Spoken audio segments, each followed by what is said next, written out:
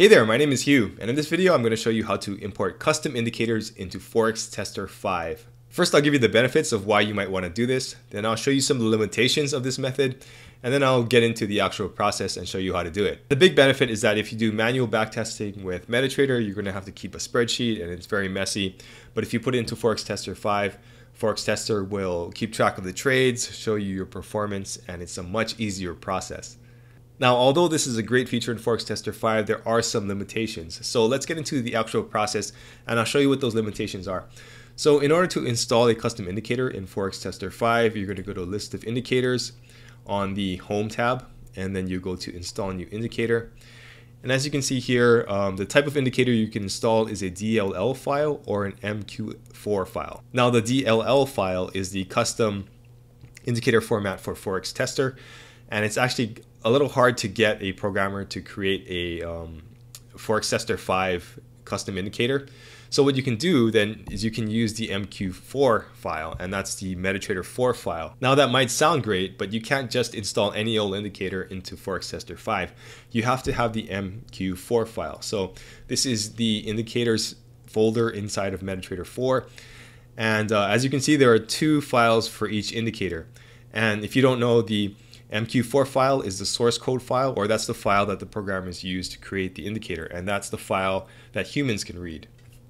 Now, once you put it into this folder, MetaTrader will automatically turn that into an EX4 file, or the executable file, and that's the file that the computer can read. Now, when you buy a custom indicator online, like at our store, you're going to get the EX4 file because we're not going to give away the MQ4 file. That's the source code. That's basically the recipe of how the indicator works.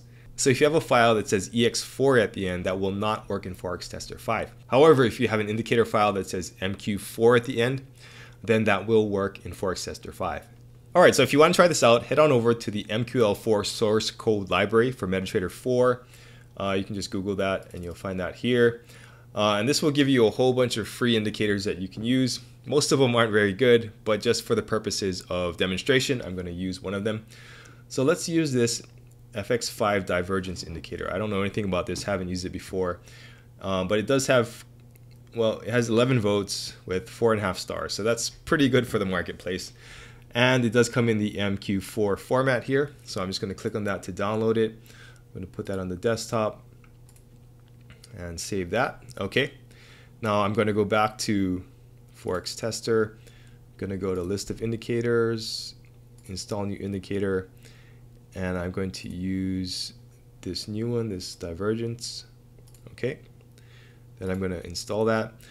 And as you can see here, what they're doing in the program is sending the MQ4 file to the Forex Tester servers. It's going to translate it. It's going to send back a DLL, which can be used by Forex Tester 5. All right, so that's what it's doing here. It's just sending it to the server, translating it, sending it back. Now, I haven't done this a lot, but the few times that I have done it, it's kind of hit or miss. So that's one of the limitations with this method. Sometimes the server isn't able to translate the indicator and send it back to you. So we'll see what happens here. I'm going to convert. Okay, so it looks like it did convert. And there you go, indicator installed. So now let's jump over to the list of indicators. We'll go to custom. And okay, yeah, so this divergence indicator has been added, so let's see what that does. Okay, so it adds this down here, and presumably it's going to show some divergence between price and the indicator. Oh yeah, there you go. It had to catch up a little bit, but let's pause that. So now we can see that there's a divergence with the price, so that looks like it's working correctly. If you can't get the indicator converted this way, then you might have to get it custom programmed, which will cost more, obviously. But give this method a try first because it's free, it's included in the software, and you have access to a ton of free MetaTrader indicators out there that you can use to possibly backtest with. All right, if you don't have Forex Tester 5 yet, there's a discount link in the description below. That's my link, and that will give you a discount on Forex Tester 5. There is a program that I like better than Forex Tester 5, and the link for that is also provided in the description below. If you like this video, give me a thumbs up, subscribe, and hit the bell if you want to get more videos like this. And thanks for watching.